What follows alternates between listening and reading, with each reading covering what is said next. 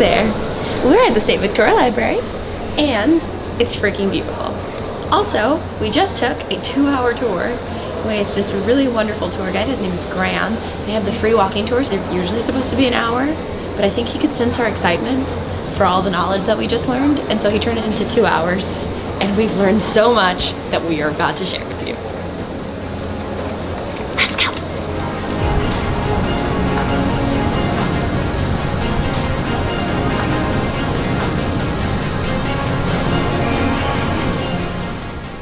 So guys, behind us, we actually have all of the history of Victoria. And it's really, really neat because you get to learn about the way that they stored water, the way, all of the books that they had, and even the original contract that Mr. Batman, which is one of the guys who settled from Tasmania onto Melbourne, had tricked the Aboriginals and basically stole the land from them in Melbourne.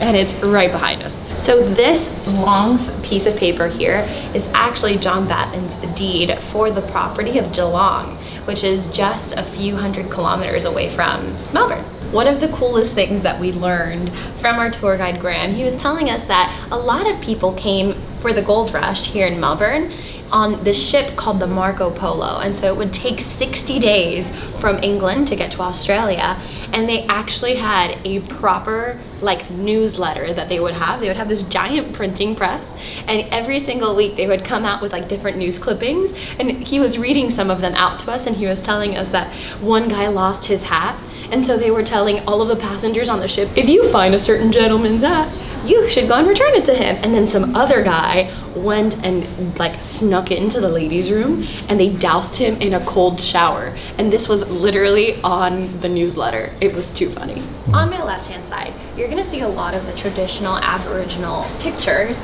from when the English first colonized. I don't know if you guys know, but Australia has a pretty turbulent history. They didn't start settling here, the English, until the 1800s, early to mid, and unfortunately, it was at the expense of the Aboriginal lives who had settled and taken care of Australia for over 40,000 years beforehand.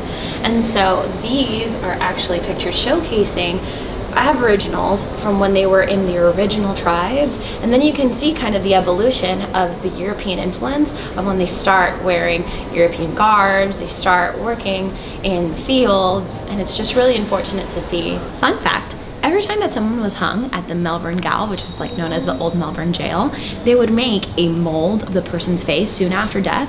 And this mold right here is actually of the infamous Ned Kelly, played by Heath Ledger in some really famous Australian movie that Daniel will put right here.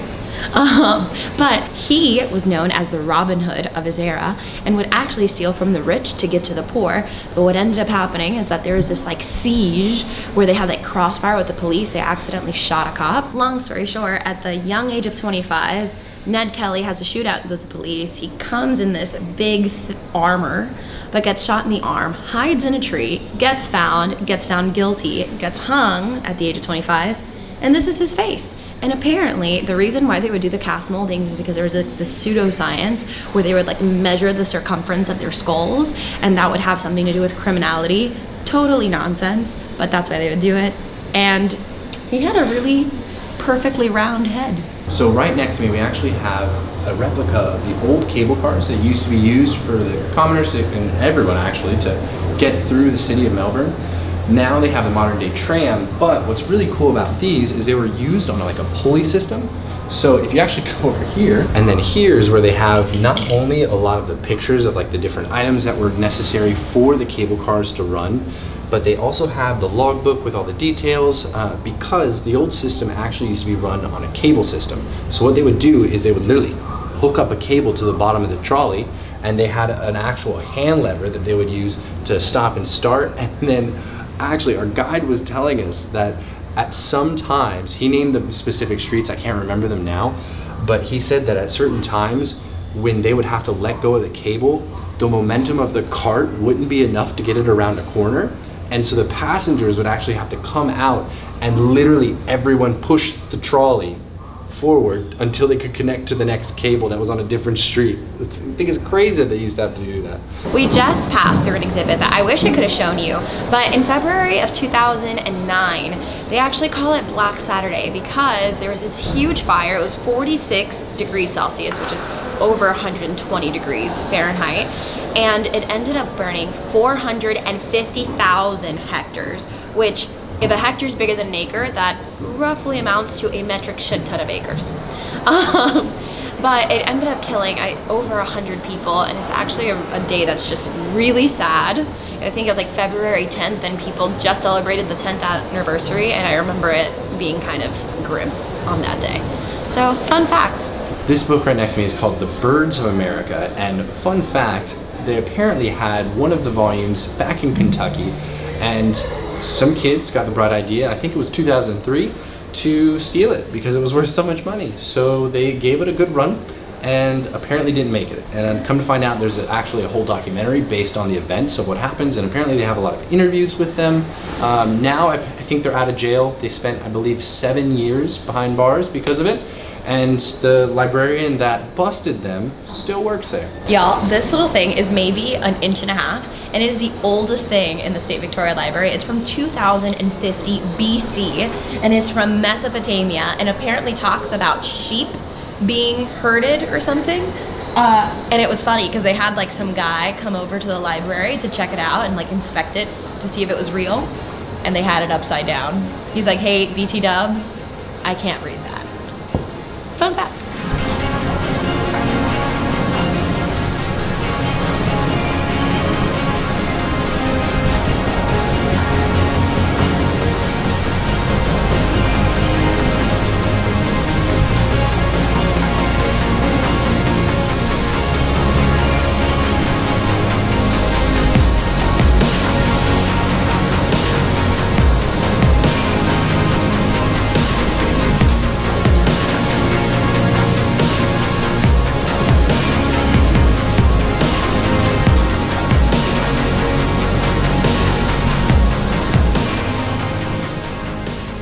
Right behind me, we have what they used to have as protection amulets, and they were written on sheepskin, and what people would do is they would measure out like the length of the scroll. They were made specific to people, and it would be measured out to the height of the specific person and written for them. So the eyes were actually representative of God, so God watching over you, and then it has a bunch of like reflectory mirrors to like mirror off the demons. How neat is that?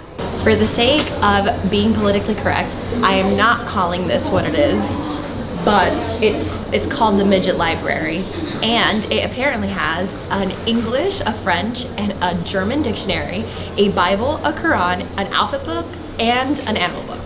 How neat is that? So something that's actually really cool about this book right behind me, and that actually hits home, is so my family, a lot of my family lives in Gainesville, where I grew up, but the majority of my extended family, love you guys, miss you, actually live in St. Augustine, Florida, and this text right here is one of St. Augustine's actual texts. This is called the St. Augustine of Hippo.